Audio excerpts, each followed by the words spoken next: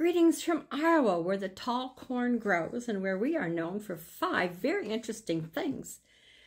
One is hogs are more outnumber the people 7-1. We have the crookedest street in the world in Burlington, Iowa, and it is crooked. Not hardly room for one of our cars today. And we have the ice cream capital of the world in Lamars, Iowa. We are the largest producer of pork, corn, and eggs. And we also have the largest truck stop on I-80 near Walcott, Iowa. I'm here today, or this afternoon or evening, whatever you're listening to me, to share on something about Feed My Sheep. Sister Terry asked me to do that, so here I am. What is the first thing you think about when you hear the word sheep? I think of a soft, woolly, white animal with black ears. I've seen some in pastures, but mostly in a county or state fair. But I've not really been up that close to them. A few years ago, I was in Utah visiting my granddaughter, and it was at the end of October. And they have a festival or celebration where they bring the sheep that are in the mountains down into lower levels because it gets too cold in the mountains for them. It was a huge, huge celebration. They even cleared the street, the main street, and they had motorcycles and people with staffs, and they had their dogs and everything there along the side to make sure that the sheep traveled on the street. But when they come through very, very fast. That's a huge commodity for them there. And it was quite interesting.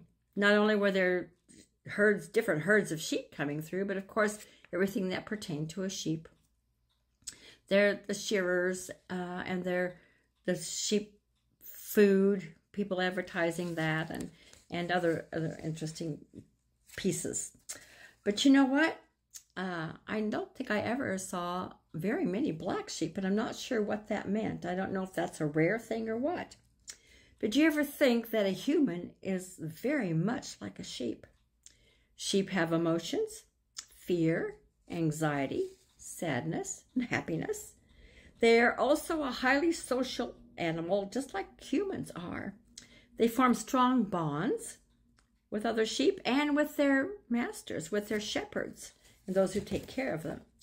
We see them in the fields, but they never graze alone. Sounds like a human to me. They grieve when they lose a friend, and they have an amazing memory that they can recognize faces that they even remembered seeing 50 years ago. Sheep communicate with different sounds and with facial expressions, just like humans do. And they can tell if other sheep or humans are happy or sad or stressed or calm by just reading their facial expressions. Interesting, huh? And if sheep aren't feeling very well, they even go to seek out plants that they can chew on to make them feel better. Just like we go and see a doctor, right? Except we don't chew on the plants. They also have rectangular pupils. And it's a peripheral vision, so they can see almost 360 degrees. I wonder if they are just like moms that know what's going on behind their backs. So just like humans, they have personalities, some bold and adventurous, and some cautious and shy. It sounds a lot like we are sheep. Who would have thought? But Jesus does call us his sheep. David knew that since he tended sheep in the fields, he knew how to be a shepherd. He knew how and when to move them from field to field, take care of their sores, and how to go after strays. Remember, just like Jesus left the 99 to go after that one? Well, David wrote the Psalm 23, and it reads, "The Lord is my shepherd, I shall not want. He makes me lie down in green pastures. He leads me beside quiet waters. He restores my soul. He guides me in the path of righteousness for his name's sake.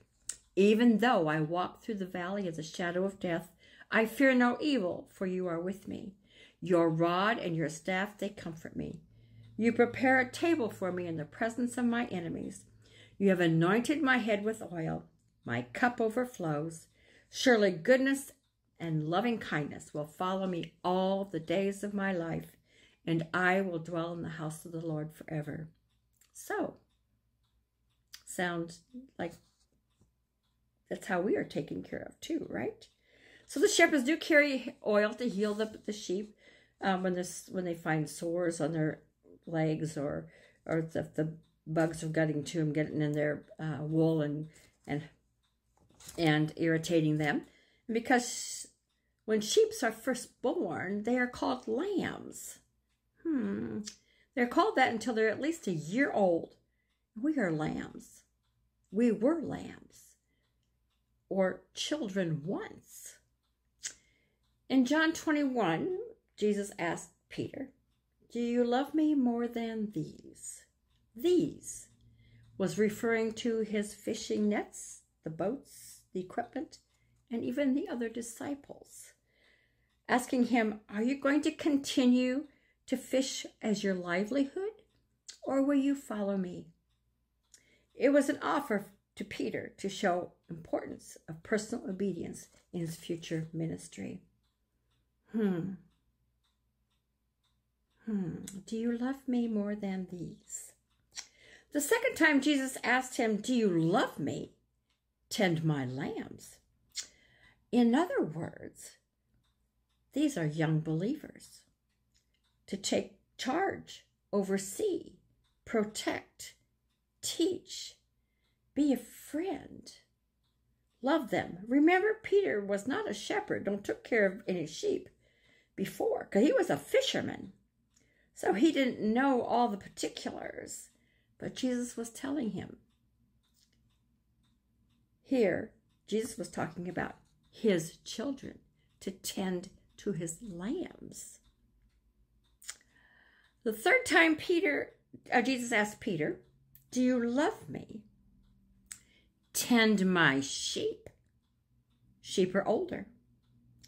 Bring them in, take care of them, nurture them. You know what? That question might have been very important to ask a third time. Sometimes we have to be asked more than once to do something, or do you remember something? But Jesus wanted to make sure that Peter understood what he was asking him to do. And the reason for it was for Peter to follow him and to glorify God. The number 3 is very important, that question number 3. Yes, Peter denied Jesus 3 times. And we know that Jonah was 3 days in the belly of the whale. And Noah had 3 sons, and 3 visitors appeared to Abraham. Jesus answered Satan's temptations with 3 scriptural references. Jesus was in the grave 3 days, and he arose. Jesus asked Peter 3 times, "Do you love me? Feed my lambs. Feed the babies. Encourage the little ones. Teach them so they know who I am when they are young. Feed my sheep," to encourage them, to be a friend, to help them when they are in need. Feed my sheep. Don't stop. Don't stop. Don't stop. My sheep need to hear my voice. My sheep need to know where they are going. It was a big call on Peter that changed his life. Jesus affirmed his love to Peter 3 times. Jesus is affirming his love for you every day. We are the sheep of his pasture. Jesus is the good shepherd. So I'm going to ask you, how are you feeding the lambs? How are you feeding the sheep?